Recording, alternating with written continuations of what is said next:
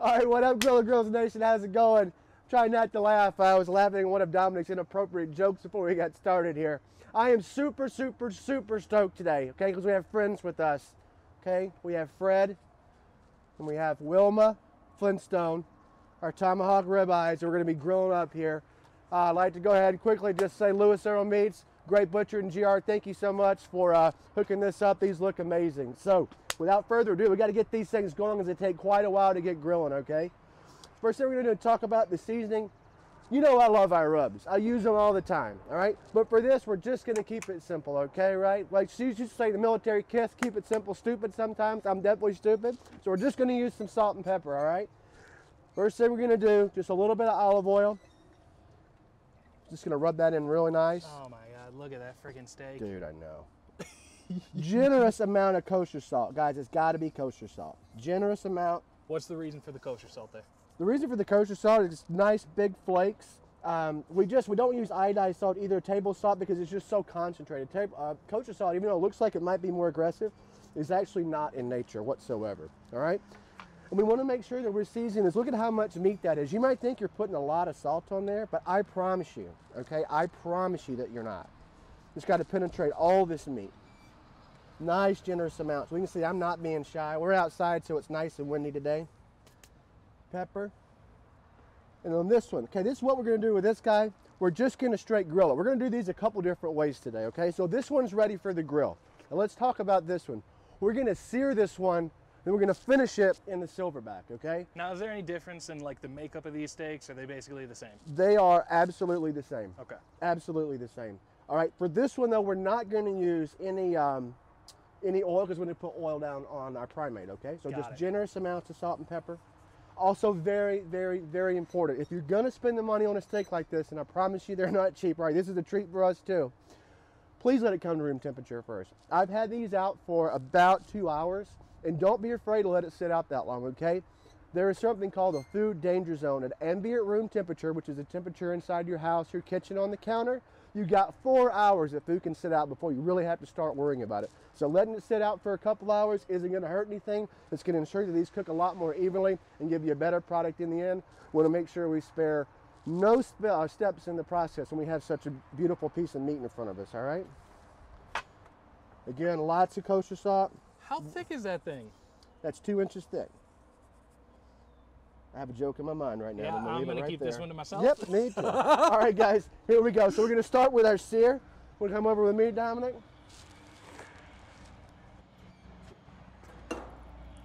Guys, with a nice 600-700 degree grill here. Using the Primate's 2/3 griddle and the grill grate in there today as well. That's it. There it goes. That's what I'm talking about. Now these flames here are exactly cool, right? What I'm talking about. We want to sear this nice and hard.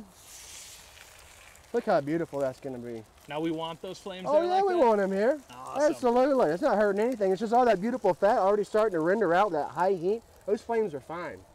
I'll just go ahead and turn it over.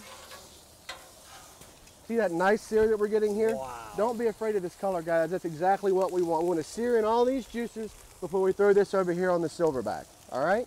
That's exactly what we want to have happen. Now, while this is finishing on that side, I'm going to go ahead and just place our other one. This might be Wilma. We're going to place her right there, and we're just going to grill her like normal, okay? Turn this up a little bit. Let's have a look and see how we're doing. Perfectly seared, guys. Look at that beautiful color, that beautiful char. Don't be afraid of that. That is exactly what we want. All right, in we go. So what was that, like 60 seconds on either side? About a minute on each side for sure. This, guys, you want it really high heat.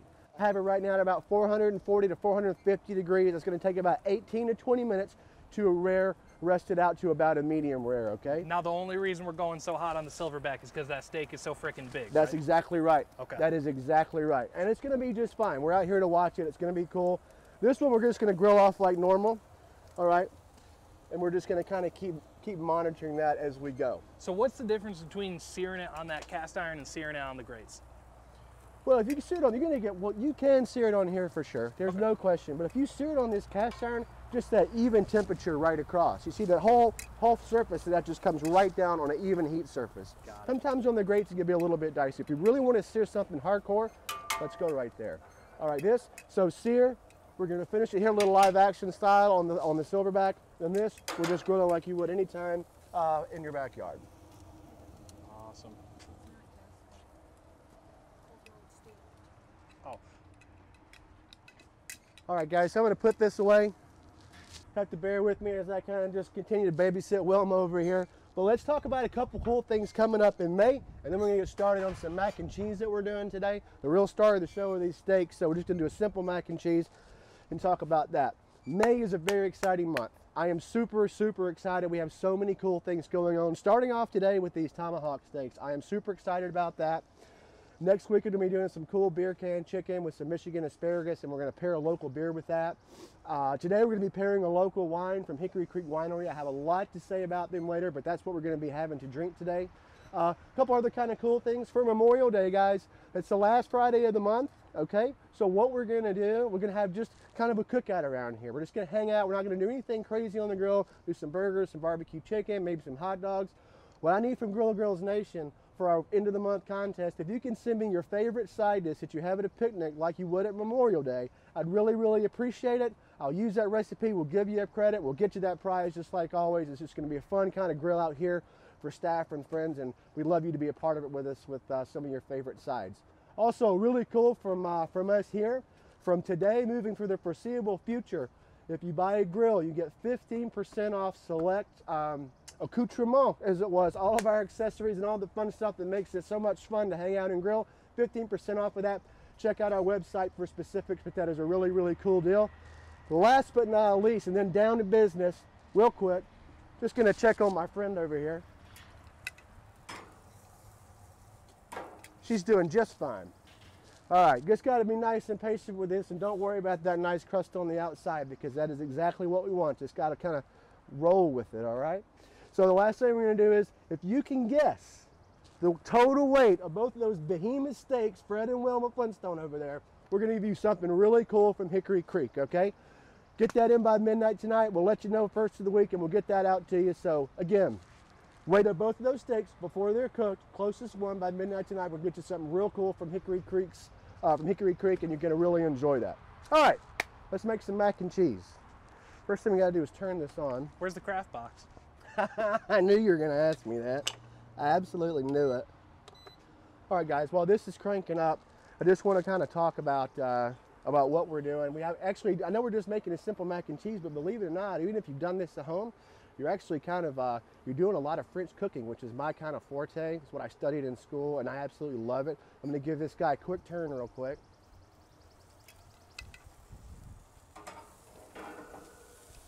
There we go. Check out our progress. Yeah, we're doing just fine. Look how beautiful that is right there. That's awesome. Dude, that steak's no joke, man. I don't know what I'm gonna do. I don't know if I can wait. I don't know if I can wait for it to come off the grill. Yeah, chew it raw. That sounds good. Right. There we go. All right, cool, guys. Sorry, I got carried away. All right, guys, so what we're gonna do is we're gonna start off with a little bit of butter. If it'll come out, there we go. All right, I'm gonna melt that. Oh, this will turn on. So this is Drew's from scratch mac and cheese. This is Drew's from scratch mac and cheese with a little bit of help from our friend Velveeta. We're not too classy around these parts, all right? Give me a minute. All right, so we're gonna melt about 2 tablespoons of butter in our pan here, all right? And then what we're gonna do is incorporate some flour. Believe it or not, I know all of you know this out there, but just so we can kind of basis for things, we just made a roux. Once we incorporate butter and flour, we made a roux, all right? And the roux is a basis for so many things.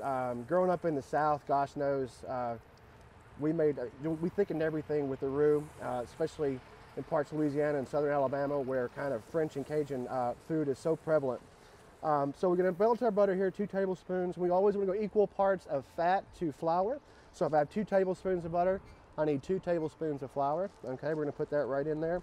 You have different types of roux depending on how long you cook it. You can have a blonde roux, a dark roux, depending on what kind of stock it's gonna, or depending on what you're gonna use it with. My favorite kind of roux, the one that I'm best at making, is the burned roux. Right. Actually, you know what's funny about that? When you're actually making a roux, you have to burn it to get it to come back to brown. What? If you're making a brown roux, you have to actually burn it to bring it back. It's to burn and then come back down. I promise you. Believe it or not, it will unburn itself. So I'm just secretly better than I ever knew. You're secretly the man. You just didn't know this. All right, guys, so we have our flour and our butter, and we're making our roux, okay, ready to go. Now, first step, so we have a roux. Next cool thing, we're gonna incorporate about 1.5 cups of half and half here. I'm gonna stir that in and whisk it until it gets nice and thick. That looks really cool. And now what do we have? We went from a roux, so that's the first step of this. Now what we're doing is we're making a French mother sauce called the bechamel. There are 5 French mother sauces. This is one of them, okay? If you think about a bechamel, you're thinking about, let's say, what happens when you add sausage to a bechamel?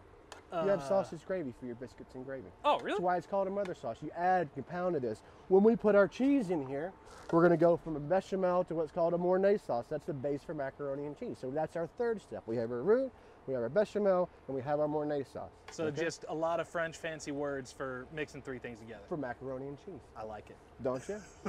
Isn't that crazy? So we're just going to stir this, guys, until it gets nice and thick, okay? Just monitoring my steak over there. And actually, while that kind of thickens up, you can stay right there. I'm just going to turn the heat up a little bit for us. Check it out. Oh, yeah, baby. Getting the diamonds? Oh, woo! I'm excited. All right, sorry, guys. All right. So the other French, let's see if I can remember this from culinary school. So you've got your bechamel, you've got your hollandaise, you've got your velouté, you've got your espagnole, and your basic tomato sauce. 5 mother sauces. I have not thought of that in years. I still got it. My professors would be so proud of me right now. Well, and nobody can check you right now. So even if they just made up all 5 of those words, we're going to believe you. I love it. All right, guys, so we're coming in here. Thanks, Dominic. I was feeling so good about myself, too. I'm going to go home and cry now. All right, so this is about the thickness that we want, all right? Just nice and a little kind of viscous right there. A little bit more thick than milk. Exactly. Yep, it's done its job. We didn't make a whole lot of roux as far as the amount of cream that we used. We didn't want to. The milk is going to do the rest, or the cheese is going to do the rest. Just going to start adding this, and this is, guys, just straight Velveeta. You can use anything that you want. I just like this because it gets super creamy and it melts really quick. And we just stir that in and lightly incorporate it until it gets literally nice and creamy. Something I like to do too is just, this stuff is so gnarly that it's completely fine at room temperature, so I don't like to do this cold. You know what I mean? Just kind of stir that in there. So like, how much cheese are you using? So this is 3/4 of a pound. So 3/4 of a small brick of Velveeta. Got it. The smallest that it comes, I think, is a pound block, and this is 3/4 of that. Got So, it. Okay. and it's all in the recipe that I gave you guys. And that, especially for this mac and cheese, that is a very, very, very kind of loose interpretation of what we're doing. But you can see this thickening up really nice. Yeah, it's already though. getting real thick. I'm going to take that heat down just a little bit. And this is why we didn't want to make too much of that roux, because this is really going to turn into a pretty creamy, thick sauce. And it just takes a minute. We just got to sit here and kind of fool around with it. Well, I mean, it's the perfect thing to do while we're waiting for those steaks to Yeah, finish I up. know. It's, we really can't rush the steaks, so I figured we would do something today that just kind of something easy to do. I mean, if you don't feel like making these steaks, this is awesome mac and cheese. I eat mac and cheese for just a straight up meal all the time anyway. So. Oh yeah. Now, are you ruining the rules if you add stuff to this? No, absolutely not. Matter of fact, I got the Mexican version of this. It's got jalapenos in there. Sometimes I like to throw some tomatoes on the top. Something I really like to do, man, is I like to take some like fresh arugula, because arugula will kind of wilt in that heat and it's super peppery. Just throw that in there and kind of stir it in at the very end. Kind of gives a little bit of texture, some extra pepper to it. That's a really, really good idea. Sweet. And then, like Mark would do, just add 6 pounds of bacon. 6 pounds of bacon. Actually, it's more like 12 pounds of bacon. But you could always add some bacon. Or actually, man, if you had some of that pork belly like we made not too long ago, you could throw that in here. That'd be awesome. I mean, really, sky's the limit. This is really looking nice now. Right? It's getting nice and thick. We just want to kind of maintain a constant stir on it, though. This will burn really easy. This will burn real quick, like. And also something important to mention, guys. I've got a metal pot here. I'm using a rubber whisk. That's so we're not scratching the bottom of the pan. That's so we're not putting any medical particles. We don't want any metal particles in our. Ooh, that's gross. Medical particles in our mac and cheese. So just food for thought. Let that kind of do its thing. I'm gonna go check on Wilma over here. Let's have a look and see how we're doing. Oh yeah. I think she's gonna be great. Look at that. Tell me I still got it, baby. I've never seen a steak that you have to worry about the gigantic bone sticking out of the end. Yeah. Yeah. Barely fits on the grill. That is awesome. Right? And that's not because the grill is small. That grill is enormous. That, that steak it's is just definitely huge. not small. All right, guys, so we're just kind of doing this. Put the rest of this cheese in there. As you can see, I had to go ahead and change utensils because I dropped the whisk inside the mac and cheese. It's not mac and cheese unless you come out with something like that. All right, guys. At least you didn't cut yourself again. That's true. So when we were going over what we were going to do this week, Dominic was like, I want you to make something where you have to cut the least amount of stuff possible. So I only had to cut the steaks when they're done grilling, so I'm trying to do my best to accommodate. You sure you don't want me to do that? Yeah, if you want. All right, I'm just going to close the lid on this. Get a nice little char on that back end. And here we are. I think that's everything. We're just going to keep stirring it and stirring it until everything just kind of melts in there. Now for the pasta, I call for 2 cups of pasta to incorporate here. Doesn't matter what kind of pasta you use. I don't even know what kind of pasta that is. Does this look cool to me this morning when Those I got are squiggly boys. Those are squiggly AKA boys. cavatappi. So I was like, I don't know. That looks like that would make some cool mac and cheese. So that's what I got it. So again, doesn't matter what kind. I called for 2 cups. I made 3 here because I wasn't sure exactly how much of this sauce we were going to end up with, but doesn't really matter. This is not kind of crazy science. So is there any like common mistakes people make when they're making mac and cheese at home? Anything that, you know, this is not going to add as much to your meal as you think it's going to? Yeah, I mean, I think the thing is you can definitely burn your roux. Don't get me wrong. If you just don't stir it too, like the reason I'm just standing here and kind of stirring this a lot is because it gets really, that roux and that flour start to interact together, and with that cheese, especially if you're using processed cheese like this, you just don't want it to stick to the bottom and burn. That's a common one. Something you could do with this as well, you could make this, combine everything together, put it in the oven dish pans, put some sprinkles, or excuse me, some breadcrumbs on the top. You can finish that and you have a little bit more cheese on the top maybe. Yeah, this is toss more it just on the like grill and smoke that thing. You totally could. Matter of fact, that'd be perfect. You totally could. And you can make this, matter of fact, if you have people coming over, you want to make this a day ahead, go ahead and get in a container ready to go.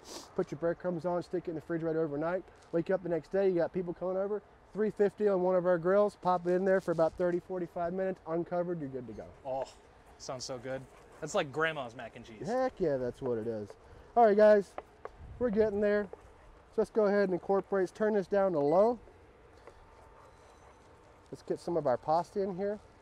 We'll start with a couple of cups, see where we are. Oh yeah, oh, that's what I'm talking about. That looks delicious. That just thickened up so quickly. Yep. Oh yeah. Start this in that pasta, starting to kind of interact with everything. I'm going to put a little bit more cheese in there, and that's probably going to do it. Wow. Put a little bit more pasta in. Look at how quick and simple that was. I don't know what we did that in, but it wasn't very long. Yeah. Do you do any like seasonings on this, or do you just kind of serve it as is? No, we're going to do a couple of things. Now, one thing you could do, I know we're not using it today. One thing I think that would be excellent, go ahead and cut this off. There we go. Today we're just kind of sticking to the salt and pepper mantra. Oh yeah. Sticking to the salt and pepper mantra, so we're just going to season this with a little bit of salt and pepper, okay? You can be pretty generous with this. Do keep in mind that processed cheese does tend to have a fair amount of sodium in it, so go kind of light. You don't have to use processed cheese. You can use anything. I just chose this for today. Get a little bit of pepper in there. All right, we're just going to give this a nice stir, incorporate everything. Isn't that like everybody's favorite sound right there? Yeah, yes. Yes, it is. And then we're going to have to go over, get this in a nice plate for everybody. And then we're going to have to go check out our friends on the grill. That's the only thing I care about right now. I know, mac and cheese is good and all, but let's be honest. All right, let's do this. Going to get this in a nice little bowl here, make it look nice and pretty for all you guys out there in Grilla Grills land. Throw it in here. Look how creamy that is. It actually looks really good. All right.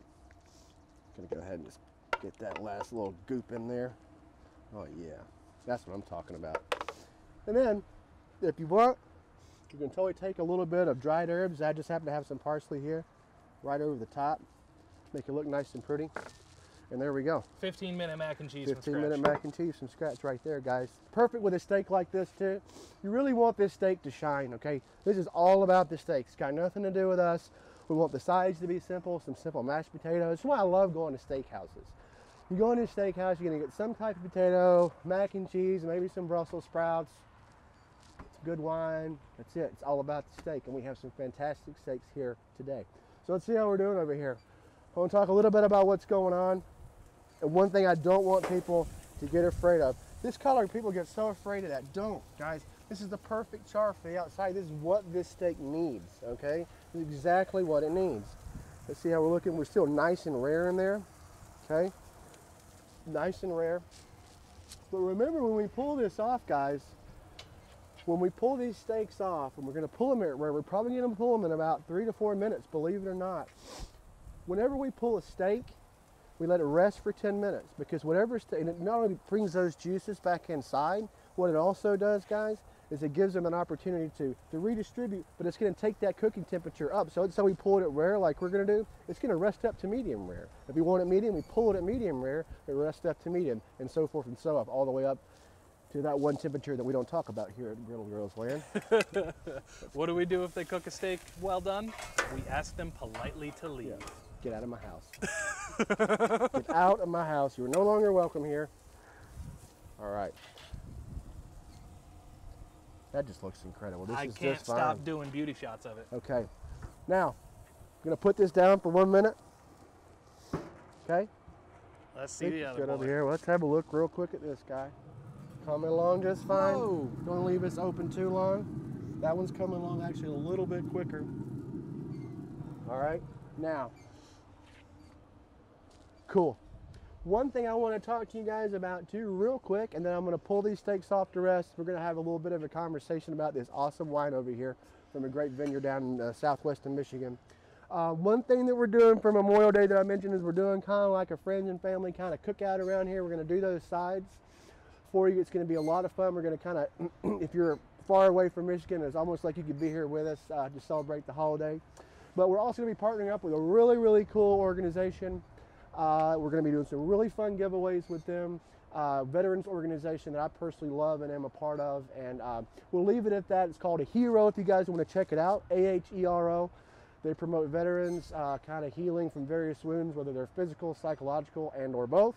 And what they do is they take them out for fully funded trips all across the U.S. They take them hunting and fishing so they can all be together, hang out, just kind of be with each other. And as a veteran myself, that means a lot to me.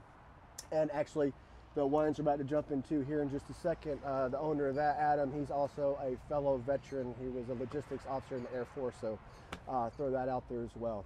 All right, man. Without further ado, I think it's just time to yank some steaks. Oh, is that a euphemism? Yeah. All right, first things first, though. Let's see if I still got this. So yeah, you're doing your finger test, right? All right, I'm gonna say medium. Medium? No. Medium rare to rare. Okay. See if I'm right. Perfect rare, 155 degrees. Boom. All right, off we go.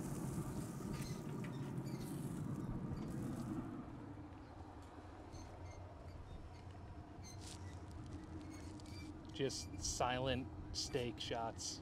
Beautiful, beautiful meat porn. We're on the air, you remember that, right? All right, I'm gonna put these up here to rest, guys. I want these to be in full view while we are talking about some wines. Next one.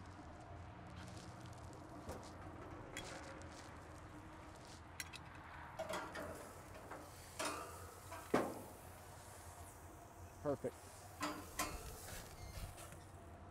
Boom, done. Now, remember, you're not doing yourself any justice if you're spending the money on these things, if you skip any steps. These need to rest. If they can rest for longer than 10 minutes, I recommend it, at least 10 minutes, okay? At least 10 minutes. We're gonna let these hang out. This is ours off the grill. Get out. This is off the grill. This is what I gotta deal with every day, people. So we got this one off the grill, and we have this one directly out of the silverback after the serum, the priming. All right, macaroni and cheese done, steaks done. Fun part, it's Friday, it's happy hour, it's time to do this thing. All right. Hickory Creek Winery is a place that's near and dear to my heart. I used to do some work there for its former owner. His name was Mike. The guy that purchased it from him, Adam, wonderful, wonderful guy. He's just a really, really cool dude. And I want to talk about the wines and why it means so much to me. I used to work here when I came back from France. Let's go back. When I came back from France, I just graduated culinary school and I went to wine school. Actually, Adam and I had the exact same wine credential. We got it from different locations, but it was graded by the same kind of governing body from London, England, called the Wine, Spirits and Education Trust. So we hold that together. So I can tell you, after tasting this juice, not only as Chef Drew, but as a documented wine professional, the stuff is really, really, really good. You're trying so hard not to say the S word. I know, I really am. I hate that word so much. Drew is a sommelier. I love the culture. I do not like, let's say, some parts about the culture. We'll leave it there. I just really like wine. All right, yes, thank you so much for that, Dominic. I had it done, too, until you had to ruin it. Totally rained on my parade. I have words for you, but they're not appropriate for the viewing audience. All right. Sommelier? Is that one of them? That is worse than the F word for me, to be honest with you. But all right, here we go. So when I came back from France, I had a wonderful time out there on this vineyard. I worked there for about 4 months. I was their chef. I also worked in the cellar and out in the fields. And when I came back, or I moved to Michigan from there, and I came to the Southwest, I worked for several wineries down on the wine trail down there, more in the cellars than in the kitchen, believe it or not. And when I started tasting some of these wines, I was like, this stuff is just as good as some of the wines I was having in France. I was working in Bordeaux, which is like the mecca for wine. And so I just want to give the Southwest of Michigan a lot of credit for the juice that they put out. It's really, really delicious. It's world class. This is one of the best ones, Hickory Creek. It's one of the smallest ones on the wine trail. But don't let that fool you, it's one of the best. During the summer months, guys, all those vineyards down there, they do so many cool festivals, fun things. I recommend you getting down there if you're from a local area. Please, please, please. I wouldn't be surprised if you caught us hauling a grill down there and throwing something on there and drinking some cool wine one day. I mean, that would not shock me in the least. But yeah, if you're from the local area, a couple, hour and a half away, or however far you like to travel, it's a great way to spend the Sunday afternoon. HickoryCreekWinery.com. If you have any questions about that, you can hit me up at chefdrew@GrillaGrills.com. I'll get you contact information. If not, you can go straight to their website, try some of their juice out. I promise you, it's unbelievable. It's unbelievable. And so remember, whoever guesses closest to the weight of those steaks by the end of the day today, you're getting a gift package from these guys. You're getting a gift package from Grilla Grills and from Hickory Creek Winery, and it's going to be pretty awesome. All right, we're going to open this thing up. Today we're going to let's talk about wine pairing, all right? So today I have several options here to choose from, and we will be using these in future shoots, not to worry, but for this one, I'm going to go with the straight up Cabernet. Classic combination, Cabernet Sauvignon, steak like this, 2 peas in a pod. I'm not going to think outside of the box here. So I know nothing about wine, so like, what is this wine? Tell me a little bit about it. So Cabernet is it can be, if done correctly, it's a very fruit-forward wine, can be a little bit more aggressive, very tannic, and by tannic I mean the tannin comes from the skins of the grape, and it takes a lot of time for those to relax and to kind of hang out. That's where the aging process comes in. But it can be kind of chewy on the chewy mouthfeel. It's a very in-your-face kind of wine. It's exactly what something like this needs. In-your-face wine with a big steak. With a big-ass steak, you need a big-ass wine. So that's what we're going to do today. All right, guys, Hickory Creek's Cabernet. We're going to pour ourselves a glass and cheers up. And like I always say, when we're working out here with barbecue, I never use stemmed glasses, because what happens when we're out here working on meat and cooking everything and hands, and we got tongs everywhere? I've knocked over so many glasses, and I don't want to ruin this awesome juice. So we're just going to go barbecue style. That's alcohol. Throw it right here. Yeah, absolutely, man. Cheers. There we go. Yours is bigger than mine. I know it is. Cheers.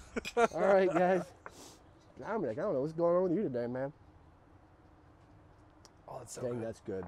That's really good. Adam, if you're watching, great job as always, man. All right, guys, so let's do it. Let's just do it. It's time to cut. It's time to cut. I'm tired of wicking around. Which one do you want to do first? Your call. This one's off the grill. This one's out of the silverback. Let's do the one off the grill first. Off the grill first. Here we go. So hold on. Before you cut into this, is there like a special way you have to cut this totally steak? I've never is. seen something like this Totally. before. So as we can see, we have grains with the meat. They're running this way. Okay, they're running this way from my right to left. Okay, we want to cut against those grains. All right. So if the grains run this way, we want to cut this way. Do you need to cut it off the bone first, or do you leave it there? We're not. We're going to leave that bone right on there. All right, guys, here we go. Let's see if I nailed it. Oh, yeah, we nailed it. Look at that beautiful rare. Can't tell me that's not pretty. Look at that. Oh, my God. Oh, my God. Oh. All right.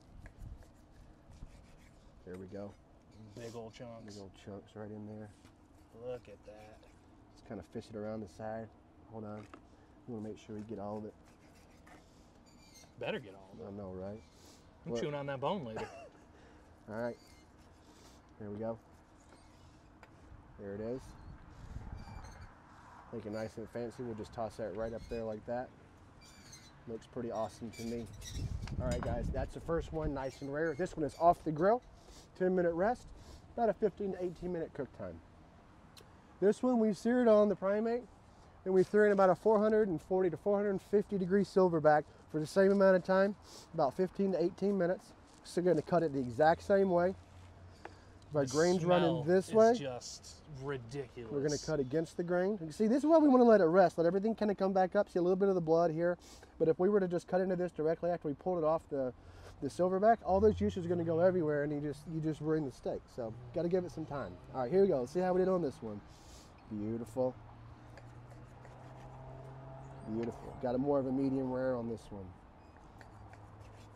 Look at that. That looks gorgeous. Yep. Excellent kind of way to learn here too. Definitely rare here, medium rare here. Same amount of cook time, two different methods, okay? And that's very, very normal. It's actually perfect. If you have guests over, a lot of times when I have guests over, I like to do a really rare one, a medium rare one, and even sometimes a medium one, depending on how many people I'm having, because you never know what people are gonna like. This would be really good if you're entertaining people. Mm-hmm. All right. That's actually a perfect piece of steak right there. Look at that. All right. And then also something else to point out, and then I'll be quiet because this is more important than I am. If you notice when we're starting to cut, we started out here, right? It's perfect medium rare, medium rare, medium rare. As we get closer to that bone, we're starting to get a little bit more rare. Do you see that? Mm-hmm. This is the case in anything that you're cooking. Just something to keep in mind. There we go. And that last piece off the bone essentially is rare right there. Just a little bit of fat, but is rare. Put it down here. We'll rest this bad boy up here. And there we have it. Guys, it's been fantastic hanging out with you today. I can't wait to jump into this. I really wish all you guys were here to eat it with me. But do this at home. People in our local area, again, if you have any questions about where to find one of these, hit me up, chefdrew@grilledgrills.com. Start sending me in those sides you want to see us make for Memorial Day. Guys at Hickory Creek, thank you. Guys at Lewis, Earl, thank you. As always, like, share, subscribe. Own the smoke. Have a safe weekend. We love you, and we'll see you next week. Cheers, everybody.